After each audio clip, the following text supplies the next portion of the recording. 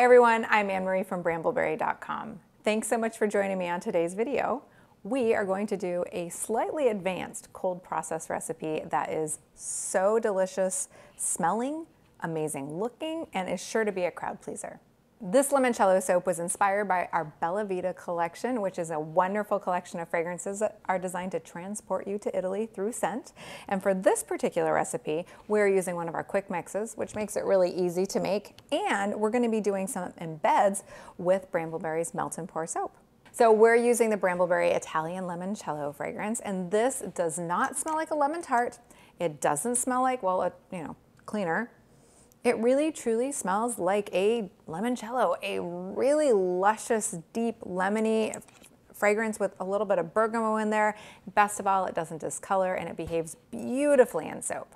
This soap does require just a little bit of prep to make these cute little lemon embeds or toppers. And the way we make them is we choose a low sweat melt and pour soap. What does that mean? Regular melt and pour soap has added glycerin in it to make it melt down cleanly and clearly. This particular low sweat melt and pour soap takes out that added glycerin, so there's no moisture that is drawn to the top of the soap, because you know what glycerin is? It's a humectant, which is a fancy word for draws moisture to itself. So the cold process low sweat melt and pour is essential to make for your toppers. We're just gonna melt 2 ounces of it in the microwave and then color it with the yellow mica block from Brambleberry, and then toss that in the microwave for just about 30 seconds. It melts down pretty quickly. Then we're pouring this into the Brambleberry 9-ball silicone mold, allowing it to harden, which takes about 30 minutes, popping these out, and then they're ready to use. So other things you want to have ready to go are your fragrances measured, your colorants prepped, and of course, we are going to use a little piping bag to pipe these really cute leaves on for a final perfect touch. So have a piping bag ready to go as well. So now that everything's prepped, we are ready to make some soap. You will notice I am suited up for safety. That means long sleeves, long pants, closed-toed shoes, children and pets in another area, well-ventilated area, gloves and goggles, because we only get one set of eyes. Quick mix is melted and I have my lye water prepared. My lye water, crucially, has sodium lactate in it, which will help this entire bar harden up more quickly. I'm going to pour my lye water into my soap. We're just pouring gently down the shaft of the stick blender to ensure that there's less bubbles that form. I am a stickler for bubbles in my soap because it's just an aesthetic thing. We're doing a really cool drop swirl design today, and I want every single swirl to really show. So now that the lye water is in, it's time to give this a quick stir and a stick blend. You can see as the white moves up the side that we're starting to emulsify that soap, meaning the lye water and the oils are mixing together.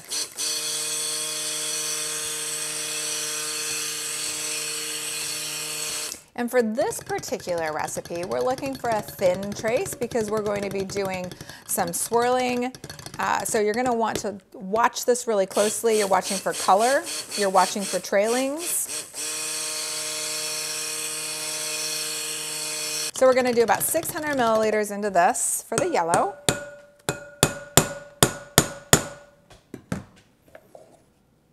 Which is here. And just pouring gently into here. We're going to stop at 600 milliliters, and I'm really looking at my texture right now to make sure that my trace is sticking around. It's looking just a little bit grainy, so I'll give it a quick whirl with a whisk in just a minute. But no more stick blending because I already have this is thick enough trace. We're just going to do about 2 ounces in here, and this is again for your green, so that you're going to pipe those leaves on. That's optional. You don't have to do the leaves, but I think it's a great touch. I'm just going to add that, and I'm just going to do a tiny little bit of mixing here. It's a good green. We want that green to really show up. So, and I'm using one of Brambleberry's little easy mixers. And we're going to pour this directly into this bag right here. This is my piping bag, and it's a regular piping bag that you use for icing because I want this to set up for the entire time. It's going to take probably about 10 minutes to set up to get to that consistency that we want. And this is by far enough here. We're going to have extra left over, and I'll show you later what we can do with that. And I'm gonna set that to the side, far away so I don't knock it over. And now we're ready to work with our titanium dioxide and our yellow. So the titanium dioxide is gonna set up faster than the yellow one. So I'm gonna start with the yellow. This yellow mica from Brambleberry is what you see is what you get. So we're just gonna eyeball this, give it a whisk, and then I still need to add my fragrance. So let's not forget that. And if this is enough yellow, and it looks like enough yellow to provide good contrast, because we're looking for a nice, beautiful, subtle contrast, and we're done with that. And I'm gonna go ahead and add my fragrance last to both of these. And then this is the titanium dioxide. Titanium dioxide has been pre-mixed. It is an all-natural colorant, and it sometimes can accelerate trace just a teensy little bit. That's why I added it last. So in this case, I went with 3 teaspoons of my blended up colorant, and I'm just gonna whisk that in. Again, I don't want to be stick blending at this point because I need my trace to stay really nice and thin. And then finally it's time to add the fragrance. So we're gonna do about 2/3 to the white, and we're gonna do about 1/3 of that fragrance to the yellow. Just gonna stick blend it in really well. And we need to remember that we're saving some white soap for the very end to mound up on the top of the bars. You see how we've got that mounded up at the very top? So keep that in mind when you're doing your design. So now looking at this, I'm just gonna just check it out. Yeah, this is a beautiful, really light medium to, it's pretty much a light medium trace. It's not a light trace because I can see thin trailings, but it's not at all hitting the medium trace. So we're just gonna do basically a layer, cover the whole bottom, and then we're doing a drop swirl. So a drop swirl simply means swirling in the mold, and you do varying low to high, so that way you get some really cool natural swirls that happen. Next one, and so you can see I'm actually swirling as I pour. And then here is where the magic happens with this really gorgeous kind of long spigot. You want the drops to just go and just do their natural swirl. And then here, and remember we're saving the white for the end, so I gotta save a little bit of white to mound. So there we go, we're done with that. And then really high up, break through. And we don't need to save any of this yellow because, well, we're going to mound white on the top and then finish that off with just a little bit of sparkle gold mica. And we never want to waste any soap, so I'm just going to spatula this right out just a little bit, just a tiny little bit. It also makes cleanup easier. So now is the time we wait a little bit. Since we did pour at that kind of thin to medium trace, it's time to clean up. I'm going to keep all my safety gear on to clean up though, because this soap is now a lot more gentle. It can still burn you. So all the safety gear stays on as I just clean up while I wait for this to harden and this to harden so it will mound. Plus, don't forget, we have the green soap to pipe on as well. So I've been waiting for probably 3 to 5 minutes at this point, and what I'm waiting for is I want to mound this up in the middle. You can see how nice and hard this has gotten. So we're just gonna mound this up because the look of the bars is to have a mounded top. So when I spoon my white over as kind of the cool textured frosting, I want to give it something to kind of hold on to. So we're just mounding up in the middle and not doing too much, just enough. Although it's so fun to play with wet soap that I kind of just want to keep playing. But here we go. So mounded. So we're going for pillows and clouds. So I'm just going to use kind of a tablespoon, and I'm just going to start here, and we're going to get all the way down the middle. So that way we make sure that our pillows and clouds are in the middle, and then we'll start to kind of fill in the sides. And we still can manipulate this. That's the glory of this quick mix, is there's lots of time to manipulate. That coupled with the fragrance working so well in here. So we have some pillows and clouds, and we're gonna keep going on those pillows and clouds now. Be thinking texture, and know that no matter what your design looks, it always is going to be beautiful soap in the end. And so you don't have to be too perfect with this. Then we also have our little lemon toppers we're gonna put on here too. So there's gonna be a lot of components that go into making this soap. Wow, that was fun. There's gonna be a lot of components that go into making this soap the beautiful final product that you did see. So here we go. We have our beautiful clouds. This is just gorgeous. It really makes me want a lemony drink with maybe like some whipped egg whites on top. So something real fancy right now. So while it's really tempting to keep playing with this because playing with wet soap is truly a joy, I'm gonna do the gold UltraSparkle Mica on top here. And I'm still suited up for safety. So I'm just gonna on the top. And that's just really just for some interest. It'll go away after the first few. Whew, so pretty. It'll go away after the first few uses.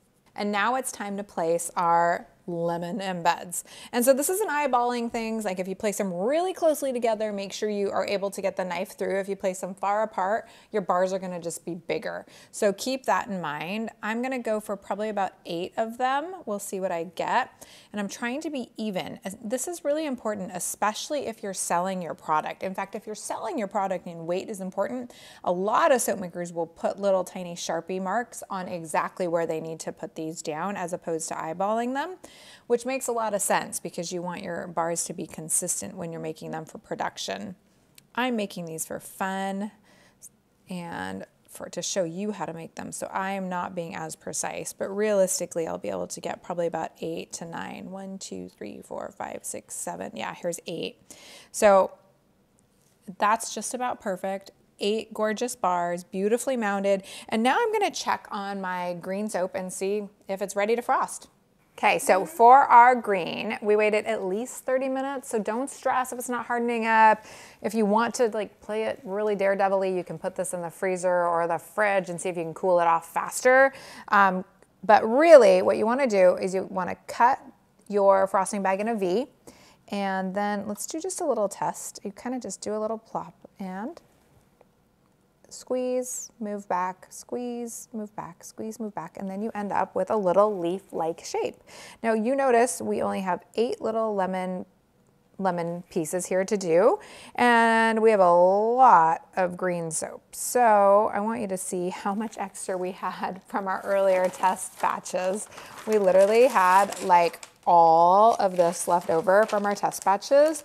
We let them harden, and then you can just peel them off and use them in a future batch of soap. So none of this is wasted. So have a really big block of kind of parchment paper or wax paper to do your extra on, because you can actually do an entire extra cool spring project with that. So now I'm gonna put this to the side, but I have it because I'm gonna not waste any of this soap. Move this over here, and we're just going for a little leaf on each of these. So I'm gonna start a little bit further back and work my way to the front so that way you can see kind of so it's 1 squeeze, move back, 1 squeeze, move back, 1 squeeze, move back, and then pull it down. So it's blop, squeeze and move back, blop, squeeze and move back, and pull down. And the key for this is that V cut that you did on your bag earlier. That really helps to make this leaf look more like a leaf. Whew, that last one's the best one so far, yay. And also keep in mind, you are your worst critic. I know I am for myself. Anybody that is looking at the soap is gonna be totally mesmerized and amazed. So this particular soap, I am not going to be putting on a heat pad because I don't want my melt and pour to melt. So this is just gonna sit out. I'm gonna spray it with 99% rubbing alcohol to help reduce any soda ash, but this is such a thick trace, we're not gonna get soda ash anyways. I'm gonna finish piping, and then I'm gonna let this sit for just a few days and then get ready to cut. So made this a couple days ago. I cannot wait to see the cut. You notice it came out very cleanly. And here we go, non-serrated knife. And just gonna cut straight down. This first one's gonna be just a little bit big, but that's okay. Who doesn't love a big bar of soap? And pull up, not out, and twist off so we don't tear. And voila, this is gorgeous. I love the subtlety of the colors, and the swirl is so wispy and lovely. And this little topper is just perfect. And I really like how the lemon toppers really kind of space your bar for you. So this is still a pretty large bar of soap because of that extra topping, but it really looks fantastic. And I love that we have an accidental lemon in this first bar. It's like a literal actual lemon. Woohoo. So cute. These are awesome. I'm just gonna keep cutting, and I'm gonna hand cut these, and I would recommend you do the same because when you're using the wire cutters, it is pretty hard to get these perfectly placed so the wire doesn't slice a lemon in half, unless of course that's what you're going for. With these, make sure you let them dry and continue to cure and harden over a 4 to 6 week period, and then they're ready to use, give away, or sell. If you like this video, give it a thumbs up below. Please subscribe to our channel. That way you're notified each and every time a new video comes out. And when you make this project, and I really, really hope you do, hashtag it Bramble on all the socials so we can see it. You can inspire other crafters. And of course, the Bramble on hashtag is how we pick our Maker of the Month at brambleberry.com. So until next time, everyone, happy soaping.